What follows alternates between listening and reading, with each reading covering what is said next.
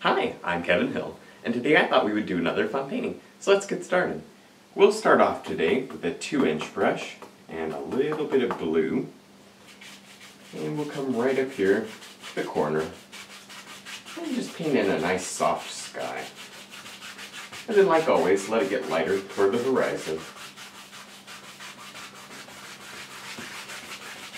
Now with a clean 2-inch brush, we can very lightly just blend out this whole sky. Blend out any harsh streaks and make it look very soft. Now with the 1-inch brush and some white, we can come right about here and drop in some clouds using tiny circles and just worried about the outside shape. Not so worried about the inside right now.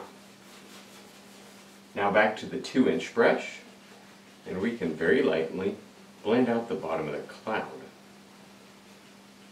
Just with tiny circles, and then fluff them up. Just lift them. And then blend right across. Kind of softens them and tones them down a little.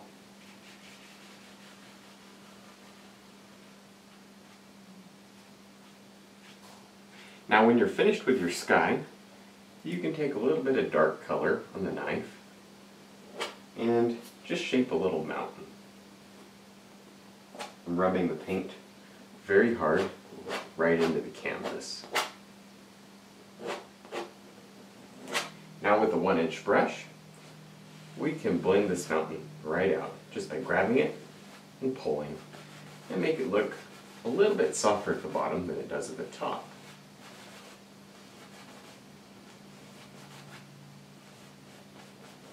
Now before we highlight that mountain, I'll just take the 2-inch brush and a little bit of blue and just pull in like that.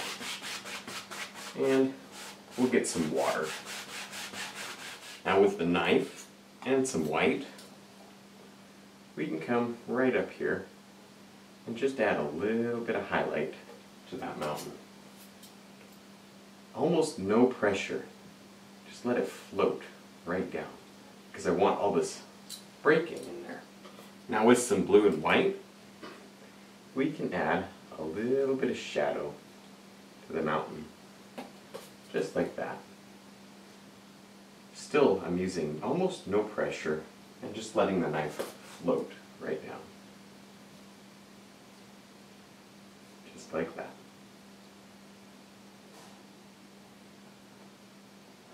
Now with a clean 2-inch brush, we can very lightly tap the bottom of this mountain to create some mist. Tap lightly and then lift up, following the angle of the mountain. Now with the fan brush and some dark green, we can come right about here and just start tapping in some trees. I'm not going to make them too big yet, because these are very far away.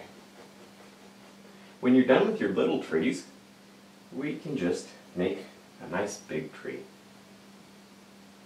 I'm going to tap down with the corner of the brush and kind of shape each little limb. Now when you're finished with the left side, then we can head right on over here to the other side and do the same thing. Just tap down. Now with the 2-inch brush and some dark color, we can just begin shaping the land just by tapping. And I want this to be very dark because we're going to highlight, and I want the highlights to show up. So this has to be dark. Now with some brown on the knife, we can add a few little rocks, just like that. Now with some brown and white, we can add a little bit of highlight, just like that. Very lightly, just float right over those rocks. Now with the 2-inch brush and some yellow and green, we can tap on some grass. I'm tapping very lightly, and I'm paying attention to the way I want the land to slope.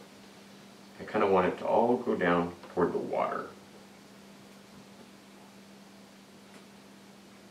Now with the fan brush and some white and a little bit of blue, we can come right about here and just rub back and forth to create some ripples on the water. Maybe this is a moving stream. So we'll just do it like that. Now with some brown and white on the knife, we can add a little tree trunk in some of these trees. Now with the fan brush and some yellow and green, we can add a little bit of highlight to some of these pine trees. Just tapping with the brush. And I'm leaving a lot of dark in the tree. A lot of dark, and then let it get darker toward the bottom. That shows depth and distance in your tree. Now with the 1-inch brush and a little bit of yellow and green, we can add a couple of little bushes right here, just by tapping with that brush and leaving some dark at the bottom. And maybe one over here. Alright, well I think we're done. I had a lot of fun. I hope you did too. Don't forget to check out my new website and also my DVD for sale. I'll put those links below. And thanks for watching.